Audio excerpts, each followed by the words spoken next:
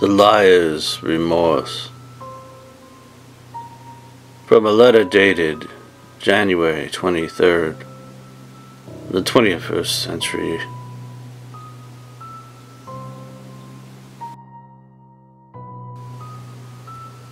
She was catching on to me. Yes, she was. She said, "I thought you were kidding about the murder. I thought maybe it was suicide."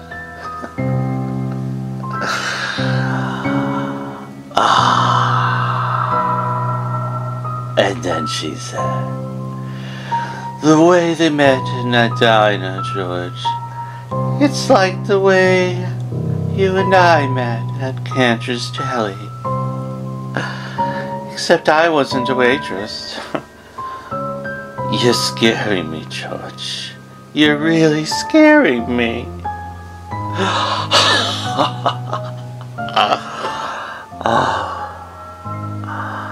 I didn't know what else to say. I don't like to lie, it's true. So I told her, "Don't be scared, my dear." And I had a sip of my gin. The police knew where I was the night she was killed. They knew I wasn't there. I had told them she wanted to meet me at the house, that she had a creepy feeling, and I had tried to comfort her. "Don't be scared, my dear." I told them how she kept feeling like she was being watched and followed. And then I remembered the night she was killed. Yes, I do. The time when I answered her phone call. Oh yes, she was walking the hallway from the garage. Yes. And she said it was dark. Very dark. Oh, how I remember that night. Yes.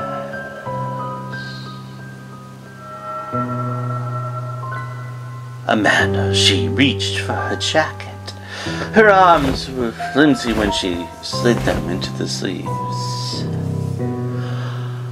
I remember when Betty screamed. I still do.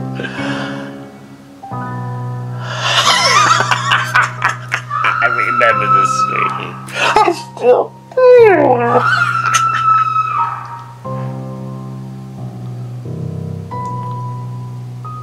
Oh, yes. Betty saw his black gloves and then hose. Yes, it was being pressed into her face, into her mouth. That's what I told the police. I told her. The look in her eyes, you can't explain. There wasn't a place she went. He didn't know where she was. It was all because of that phone. Yeah.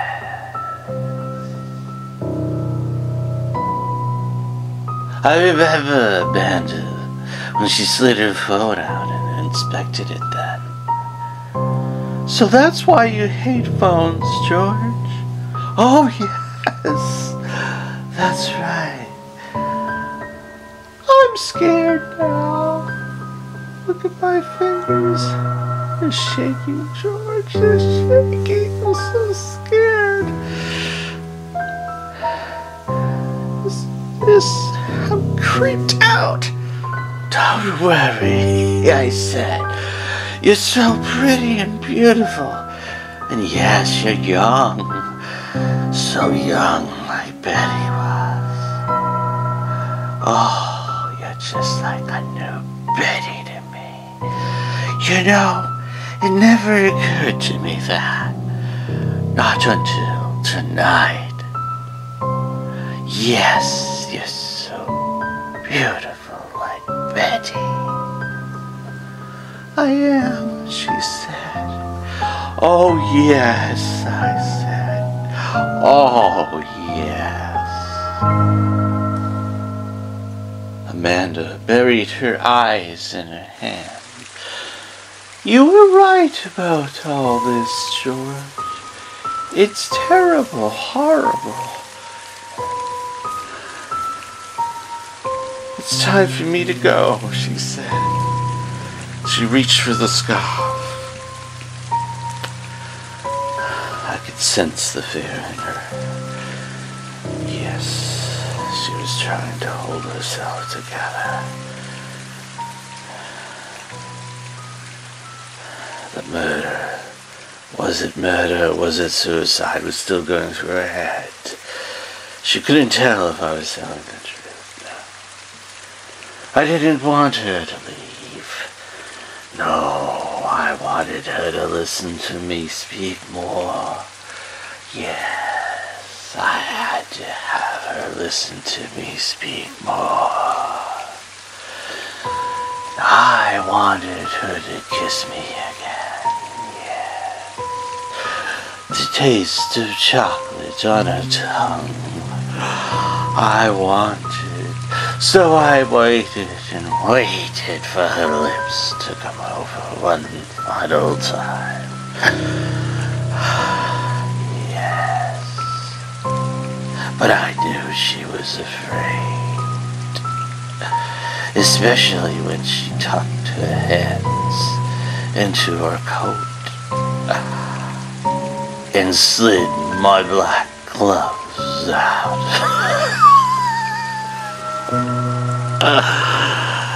I could never describe the look on her face, nor the tone of her voice when she asked, how did these gloves get here? What gloves, I said. Your black gloves, she had said. Not with a laugh, of course. I don't like to lie. It's true. There's blood on them, she said. Dry blood. Aren't these yours, George? Oh, of course not, I said. I don't wear clothes. I never have. And I never will. And you know I don't like to lie. It's true.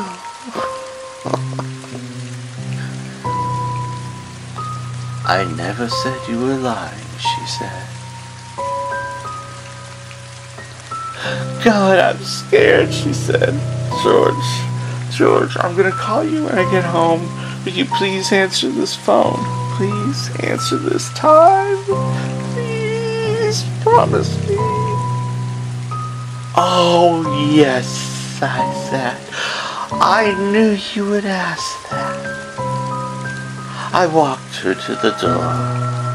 She must have forgotten that I had worn black gloves outside the door before we entered.